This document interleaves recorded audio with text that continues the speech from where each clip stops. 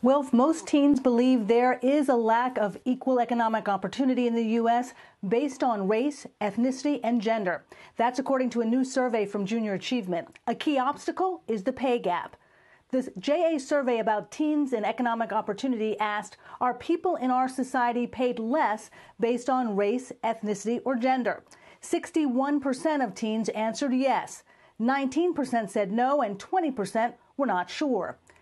On entrepreneurship, the survey asked, are people having a harder time getting financial support to start a business based on their race, ethnicity, or gender? 69% answered yes.